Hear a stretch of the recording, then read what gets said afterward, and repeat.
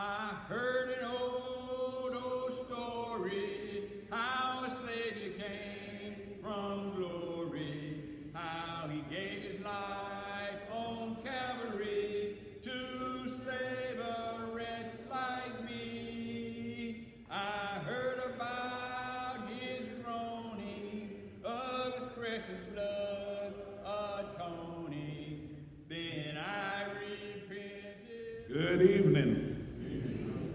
It is good to be back in Columbus.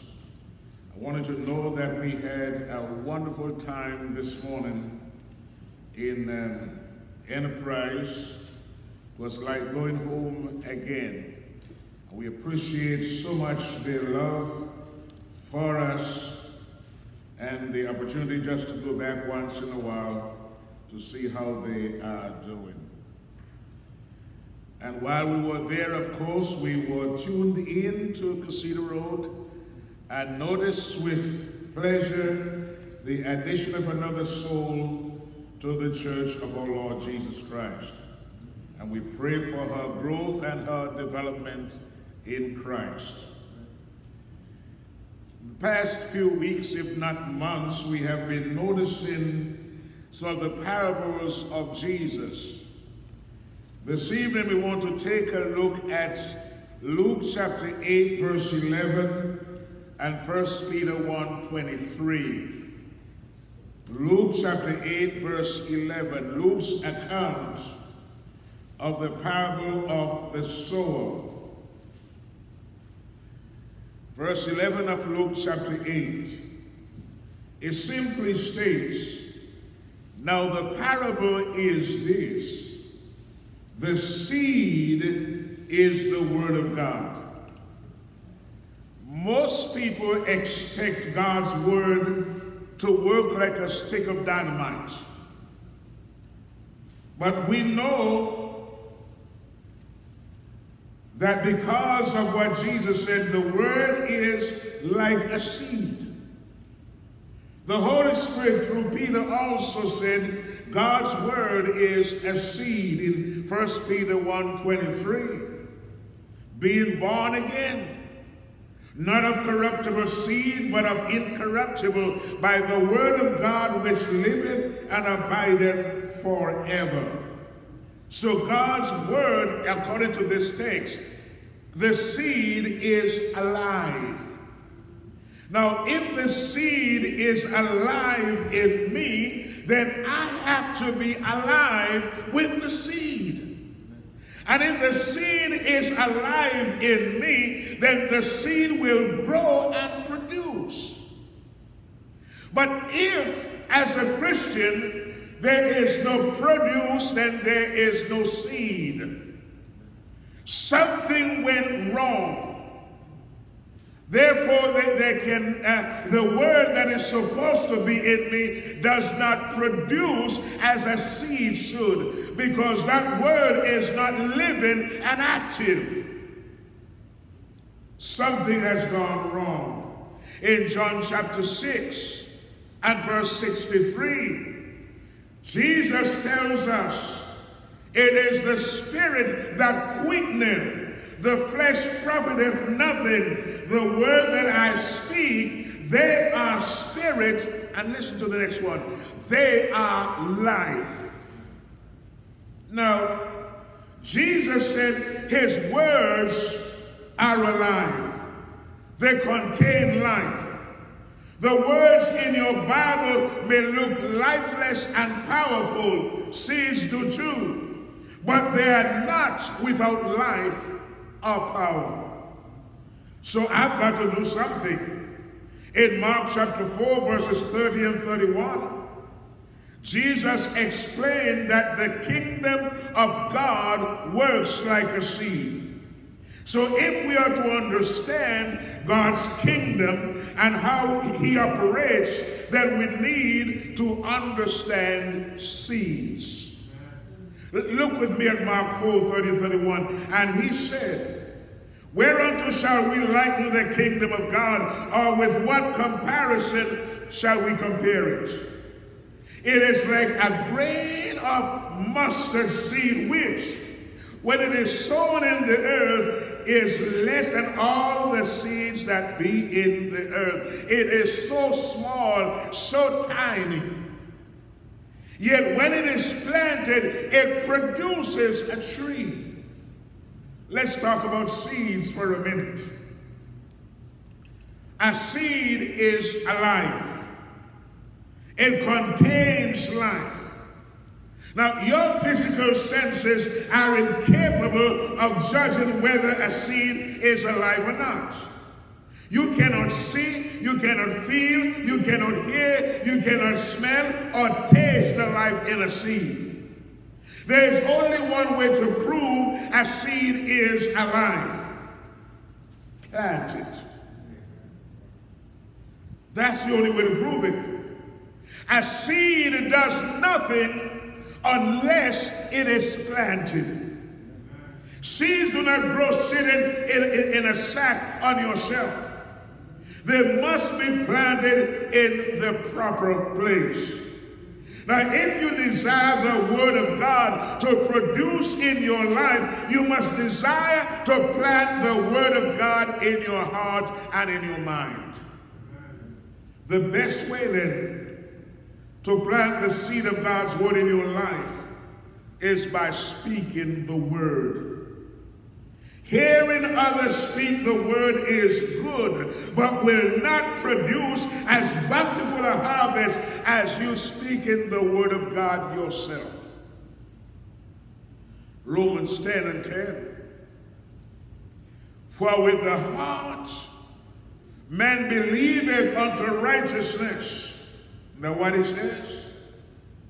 And with the mouth confession is made unto salvation. So there has to be a speaking. There has to be a teaching. The Word of God must be taught by me if it is to produce. Now, whatever you need to be saved or delivered from, confession is essential. One has to go to the 53rd Psalm, or rather 51st Psalm, and listen to David. Remember, there's a whole year in his life that he said nothing. He did nothing.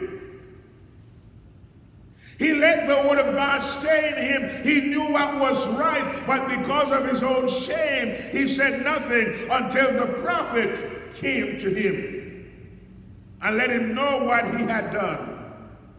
And then David says some lofty words in the 51st Psalm. Create in me a clean heart, O God. Renew a right spirit within me. And later on he will say, then will I teach transgressors thy words. Something was missing in his life. The Word was a dead seed in him until he began to put his life together and then began to teach others. Then we see the seed begin to grow. And remember this, a seed is much smaller than the plant it produces. Listen, a seed is much smaller than the plant it produces. What about your life? Is it alive because of the seed in you? What is the seed doing? Is it growing you to the point where others will grow because of you? Listen. The problem you face may seem large or huge. In comparison, a scripture may seem very small, but when planted, that word will grow in you and overcome the problem. There is no problem that you can face that God has not already dealt with. In other words, you cannot produce something that the Word of God has not dealt with. Therefore, the only reason why we are not successful is because we have not allowed the Word of God to work through us. Sometimes we got too many problems. And those problems are only there because we don't allow the seed to germinate and produce. You see, God is not going to remove that problem for the most part. But when the seed grows, it's going to overshadow that problem. As we read back in Matthew 13, there are all kinds of different soils. There are those with thorns growing up around them. And sometimes when they pull up the thorns, it can also pull up the seed. But the seed, the good seed, can overcome those thorns. But we have to allow the seed to go to work. And listen, a seed always produces after its kind. Galatians 6 and verse 7. Be not deceived. God is not mocked. For whatsoever a man soweth, that shall he also reap. That's a fact. Whatever you need or desire, find scriptures relating to that. Then plant those scriptures inside of you in abundance. Those seeds will grow up and produce a harvest of what you need or desire. A seed is powerful. I think we know that. As a seed begins to grow, it will push up dirt and rocks, etc. Whatever the obstacles are, God's word planted in your hearts will push them out of the way. Don't you believe that? You better believe it if you're going to live successfully. That's how powerful God's word is. And the Hebrew writer tells us in Hebrews 4 and verse 12, the word of God is quick and powerful and sharper than any two-edged sword, piercing, I like that word, piercing even to the dividing asunder of soul and spirit and joints and marrow, and is a discerner of the thoughts and intents of the heart. I like the word piercing. It goes so deep. Old Brother Kibo used to say, the word of God is so powerful, it cuts a going and a coming. And there's some truth to that. It is powerful. If we allow that seed to be planted, oh, but just a minute. We must become the good soil. We must allow the word of God to take root, to germinate in us so that it can produce. But oftentimes the word of God is crowded out by the so many things in our lives. We got so many things to think about, and we are not thinking about the word of God.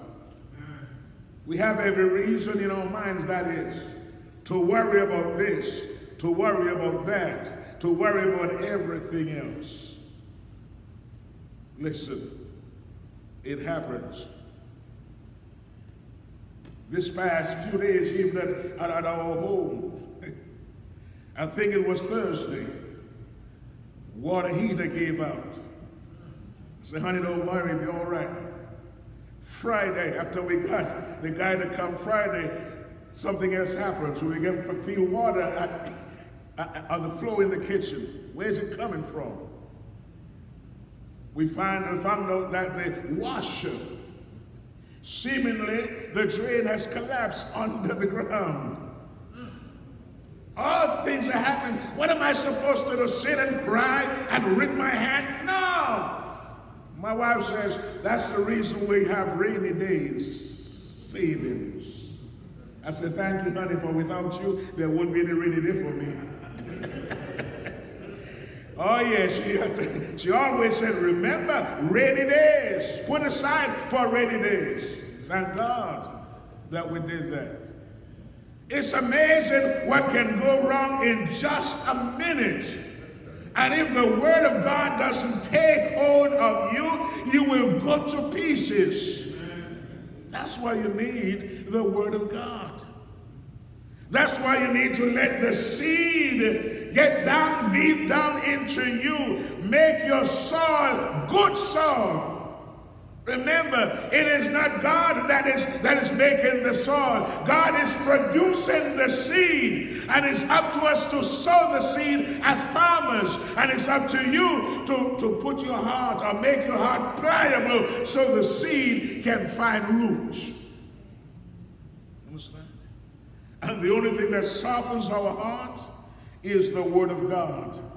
You think of Lydia, whose heart the Lord opened when the seed was sown. Back to Exodus, and we read of Pharaoh. He hardened his heart because he would not accept the word of God through Moses. That's what happens. We harden our own hearts. And sometimes God make it possible that we get the same message so that we harden our hearts the more. But sometimes God has to knock us down and out. So when something bad happens in your family, don't start crying. Start saying, thank you, Jesus, because without that bad stuff, you would not return to God. Sometimes we need some stuff to knock us out. Remember what God did to Saul of Tarsus? Knocked him off his horse, made him blind for 3 days, make him have to depend upon someone to lead him around when he was accustomed to leading others. Only then he would say, Lord, what will thou have me to do? You have to come to that part in your life where you're humbly enough to say, God, I need you now more than ever. And stay with him. So we need to make our hearts pliable so God's word can find a place and lodge there and bring forth fruit in good time. A seed begins its growth in secret or underground. Do you know what happens underground? I don't know. I just follow the law of planting. I get the seed, I dig the ground, drop it in, cover it over, and let God go to work. Let God go to work. And he does just that. The only way to tell if a seed is growing is to dig it up or wait for a plant to appear. If you dig up a seed, you may kill it. So let it grow. A seed takes time to produce. You know, at times when we want everything right there and then. That's why you have so many criminals. They want everything now without having to work for it, so they take it from somebody. Only to realize that freedom only lasts for so long because somebody is looking for them. And one of these days they're going to be caught. Because it seems like there is no one as wise as a criminal and no one as foolish as a criminal. He's wise enough to know what you have done and how to make you look small, but he's dumb enough to expose himself every time. Listen, no one expects a seed to produce a harvest the same day it is planted. Sometimes the word of God seems to spring up and bear fruit immediately. Yet if we knew the details, we would understand that the fruit of the word grew in that person's life over time. It takes time sometimes, doesn't it? Next, the seed is persistent. A seed is persistent. A seed never gives up, but works day and night. Even when you are sleeping, the seed you have planted is working to grow and express itself in a fruitful harvest. Don't you sometimes want to go and take a peek? You go to sleep at night, so you get up in the morning and want to see what happened overnight. So every day you go to see if it bursts open the earth and it springs up. Why is that so? You don't know what happens, but you just want to see that it is growing. Next, a seed is not affected by other seeds. A seed is not affected by other seeds. Whatever happens to other seeds does not make any difference to a special seed. Each seed sticks to its own task. One wheat seed planted in a cornfield will produce wheat. Seed does not become discouraged or quit, even if other seeds die.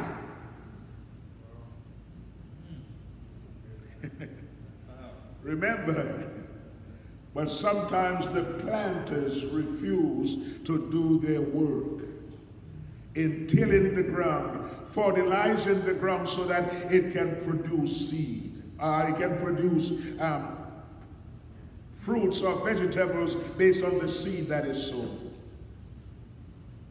Listen, a seed will stop growing without nourishment. It will stop growing without nourishment. Planting a seed is not enough to assure a harvest. Seed must be protected and taken care of until harvest time.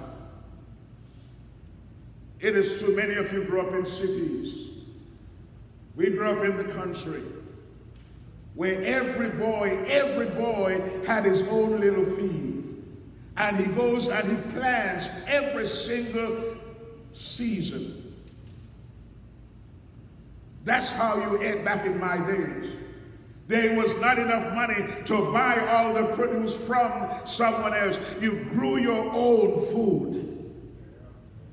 And every single day there are some things that you had to do. Number one, you get up early enough, you take your animals out to the garden, and the garden was 5 miles away or more.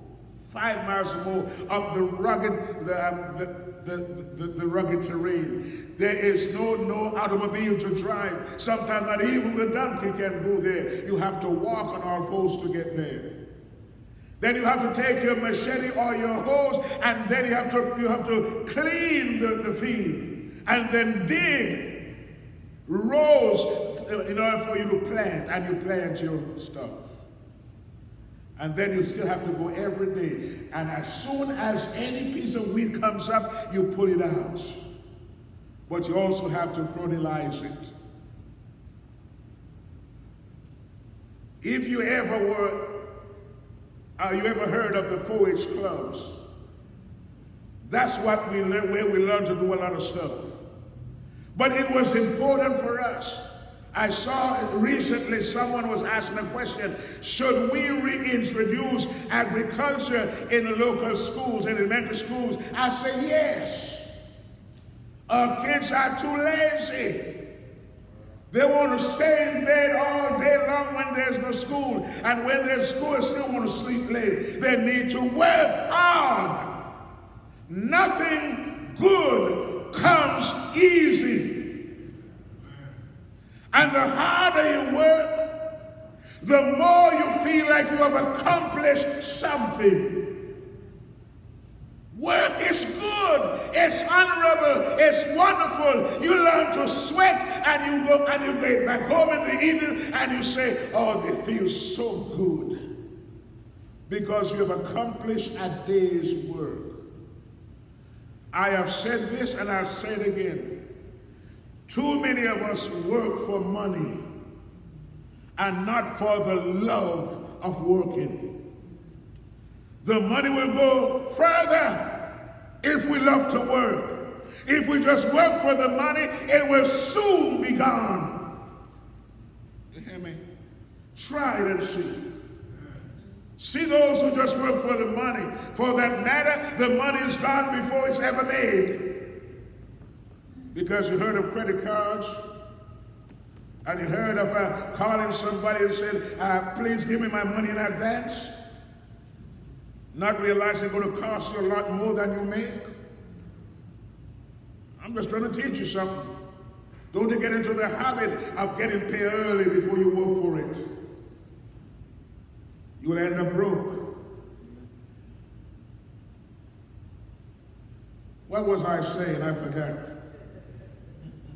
But we want to get us to understand, you really want to appreciate your produce, work hard to get it done yourself and see what happens. When it comes, you want to sit by your table, eat your lettuce and your cabbage and your peppers, and when somebody comes to visit and you invite them to your table, you say, I planted that. Can you begin to see the pride? You can feel it. I planted that. It came from my garden. The same is true when you planted the word of God into somebody's heart and that person turns and comes to Christ. There's some amount of pride in you to say, I am partly responsible for this person's conversion. It's a pride that is not a bad pride, but it's a good pride. It makes you want to work harder and work more. And finally, most seeds planted produce a larger harvest. Most seeds planted produce a larger harvest. 2 Corinthians chapter 9 and verse 6. Paul said, but this I say, he who soweth sparingly shall also reap sparingly, and he which soweth bountifully shall also reap bountifully. You know, we look at money every time we say this, but it goes beyond money. It's about everything. The more you plant, the more you produce. You understand? It is also true that the more you give, the more God blesses you.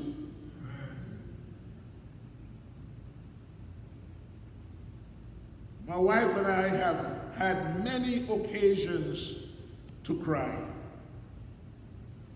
We have had many occasions to cry. I don't mean just to shed tears because something's sad. No, because how we see God is blessing us. Every time it happens, it is a surprise to us that someone just decided to bless us. And we say we thank God. Because this is because of God. The more you sow, you cannot give enough to outgive God's giving to you. You hear me? God has a way of doing stuff. I'm so glad he's in charge of that. In another translation, it says, remember this, the farmer who plants a few seeds will have a very small harvest.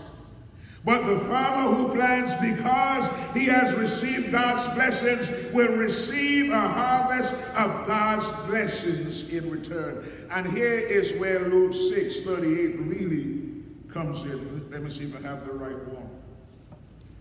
This is where it really comes in handy. Let me see. Yes, it is Luke 6:38. Listen to this verse, because we always apply this to money only, but no, to me it goes beyond that. Listen what Christ says. Give. Whatever it is you give, whether it's forgiveness or money or whatever it is, give, he says, and it shall be given unto you. And then he says, good measure, pressed down together, whatever it is you're giving, whether it's blessing somebody, whether it's money or forgiveness, whatever it is, give it out of the goodness of your heart, and you'll be amazed of how God returns what God returns to you. Then he says, pressed down, nothing like that, shaken together, running over, shall men give unto your bosom, for with the same measure that he meet withal, it shall be measured to you again. You see, but sometimes we place limitations. I can't give him because he's making too much already. That's why you can't be blessed. You hold what you get, and it's not a blessing to you.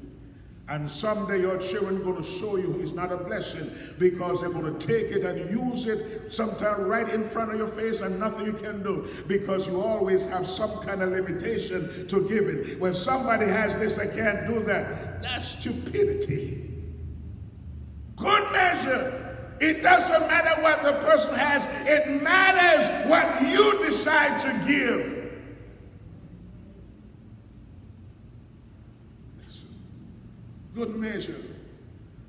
Pressed down together. Let's use love. Love. You know what love is, right? Let me put it this way, then we'll close. And I say this all the time. When we came to Columbus, we came, about 6 of us came in our family. When we leave, if we leave Columbus, voluntarily, all the elders decided to let me leave. I'm going to do you a favor. I'm going to love you. I'm only going to take my wife and my grandchildren and leave my son and his wife for you. That's how much I love you. I'll just take my grandchildren and my wife, and we'll go and leave you the blessings of my son and his wife. Isn't that love? Amen, amen, amen. Think on these truths about seeds. Allow the Holy Spirit to help you apply them to the role of God's word in your life. Remember, it is seed. Don't allow anything to crowd out that seed, so that it cannot do its work properly. Let us take God's word, let it work in us and produce after its kind, and produce more than we planned. It helps. You're here this evening. We want to invite you to let God's word come into your life. Obey it. Believe in Christ as the Son of God. Repent of your sins. Confess Christ and be baptized. He'll wash your sins away. He'll make you new. He'll come in to live with you and you with him. Remember, he said, behold, I stand at the door and knock. If any man will hear my voice and open the door, I will come into him and sup with him and he with me. He invites you to open your heart's door. As a Christian, we need to make some changes in our lives. Now is the best time. We extend God's invitation. If you're subject, why don't you come us together, we stand and sing. I know it was the blood, and I know it was the blood. Well, I know it was the blood that saved me. Hallelujah. One day when I was lost, my Jesus, he died up on the cross. And I know it was the blood that saved me. Well, he never said a mumbling word. Well, he never said a mumbling word.